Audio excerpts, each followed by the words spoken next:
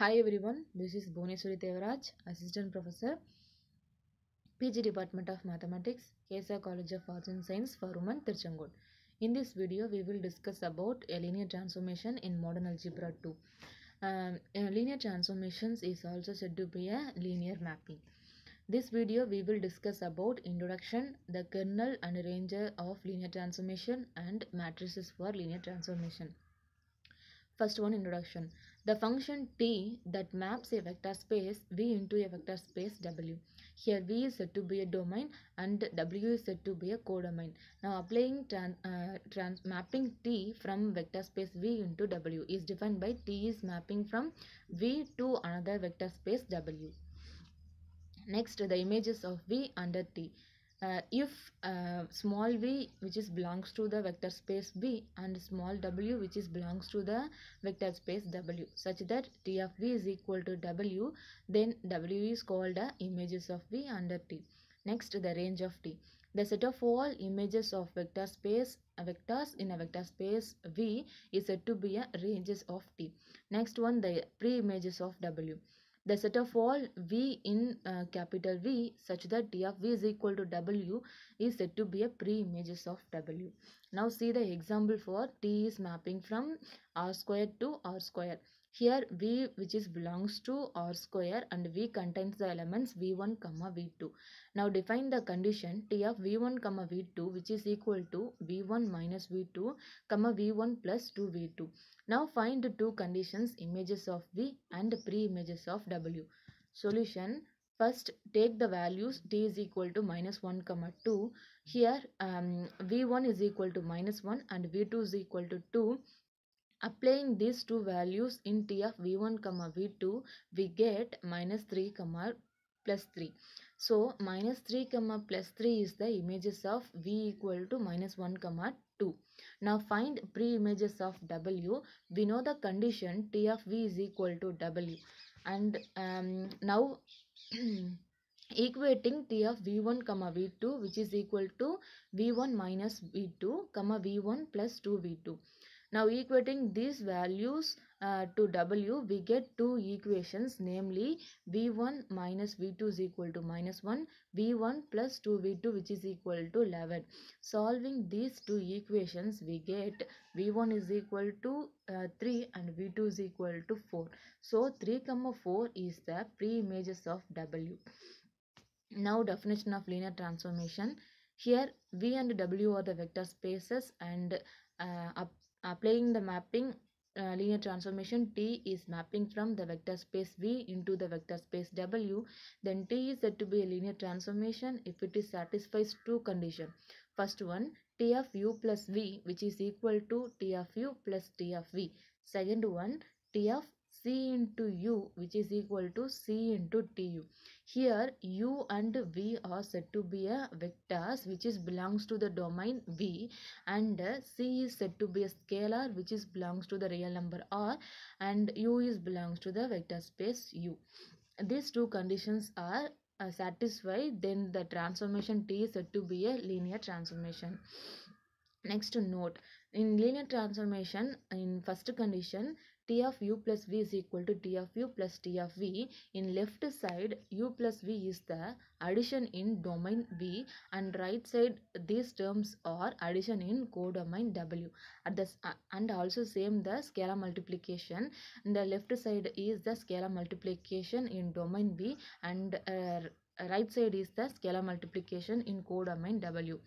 Next, the linear operator. Linear operator means a linear transformation T from the vector space V into the vector space V from a vector space into itself is called a linear operator. It means domain and codomains are same and it's mapping itself itself.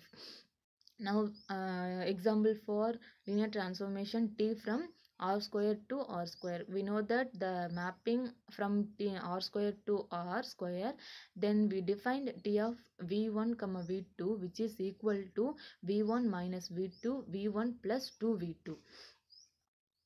we take any two non-zero vectors, namely u, v, which is belongs to the domain r square, and c is any real number. Here u contain two elements, namely u1 and u2. V contains same two elements, namely v1 and v2. Now we add these two non-zero vectors, we get u plus v, which is equal to u1 plus v1 and u2 plus v2. Now we show that T is satisfies the vector addition. Now applying the transformation T, we get T into u1 plus v1 comma u2 plus v2. Solving this condition, we get T of u plus v, which is equal to T of u plus T of v. This is the condition for linear transformation. Next we solve scalar multiplication. We know that scalar means here c, so multiply c2 c2u, we get c into u1 comma c into u2.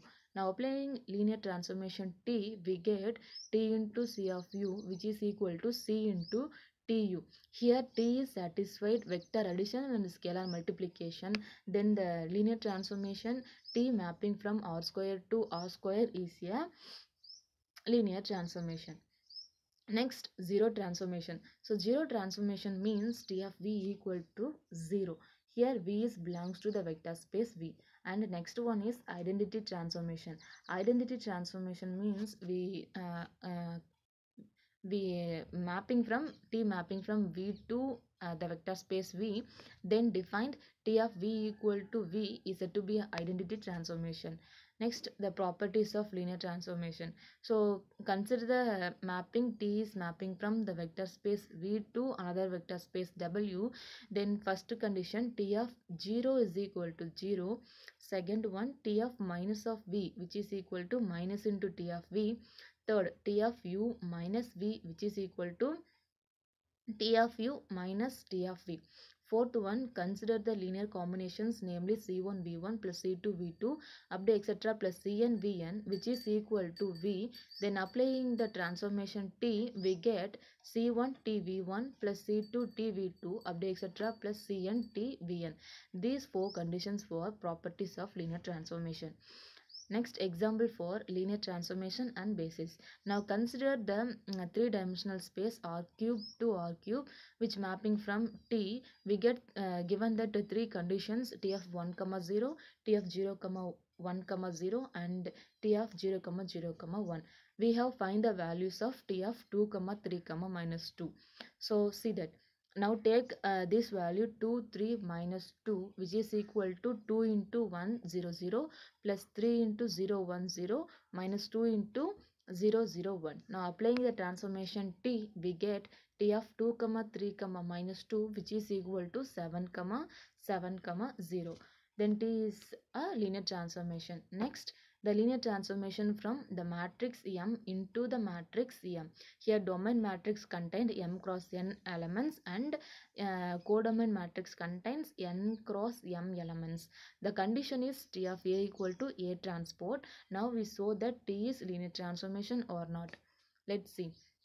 In matrix M, take any two elements A, B, then add these two elements A, B, we get A plus B. Now applying transformation T, we get A plus B whole transport, A plus B whole transport, which is equal to A transport plus B transport. We know the condition T of A equal to A transport, then A transport is equal to T of A and B transport, which is equal to T of B. Next, scalar multiplication and applying transformation T, we get C A transport. Here A transport is equal to T of A. Then these two conditions is satisfied. T is a linear transformation from a matrix M into the another matrix M. Now the kernel. We know that the kernel of a linear map is also known as null space. Here the null space is the linear subspace of the domain of the map which is mapped into the zero vector. In group, the kernel is the set of all elements in group G which map into the identity element of subspaces.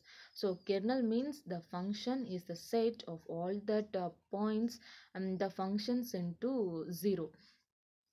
So here the kernel of transformation is a set of all vectors v such that t of v which is equal to 0 for all vectors v which is belongs to the domain v. Next, example for kernel of linear transformation. The condition is T of A equal to A transport. We show that T is kernel or not. We know that kernel means all the set of functions that send to 0. So, kernel of T, we get 0 matrix. Theorem for kernel of a subspaces of vector space V. See that the kernel of a linear transformation T from vector space V into W is a subspace of a domain V. We prove this. We know the condition T of G0 is equal to 0, which is a property of linear transformation, and we know that the kernel of T is a non-empty subset of V. We show that the kernel of linear transformation is a subspaces of the domain. So consider any two non-zero elements uv which is belongs to the vectors in v, and now adding these two vectors u plus v and applying the mapping t which is equal to tu plus tv. Here tu equal to 0 and tv is equal to 0 because t is the kernel. So u plus v which is belongs to the kernel of t. Now scalar multiplication cu which is equal to c into t of u. We know that t of u which is equal to 0, then c into 0 which is equal to 0. Then cu is belongs to the kernel of t. Then addition and scalar multiplications are belongs to the kernel of t. Then kernel of t is a subspaces of v. Now here the note for kernel. So kernel is sometimes called as null space. Null space means empty set. Next here note, T is mapping from the vector space V into the vector space W. Then T is said to be a linear transformation if two conditions. First one, kernel of T is a subspace of domain V, and range of T is a subspaces of codomain W. Here the images for kernel and range. Next, rank of the linear transformation. So define the mapping. T is mapping from the vector space V into the vector space W. Then the rank of T is the dimension of range of T. And nullity of T means the dimension of kernel of T. And here T mapping from R power n to R power n be the linear transformation given that the condition is T of x is equal to Ax. Then the rank of T is equal to rank of A, and the nullity of T is the nullity of A.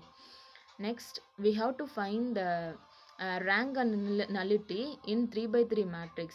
Given the matrix A is 1 0 minus 2 and 0 1 1 and 0 0 0. Now find rank and nullity. The rank of T which is equal to rank of A, the rank of A is 2 because in matrix A we see the two rows are non-zero elements, contain non-zero elements.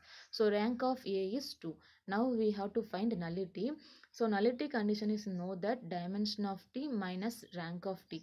The dimension of matrix A is 3 by 3 matrix. So dimension of T is 3 minus rank of T is also in the above condition we get 2. So 3 minus 2 is 1.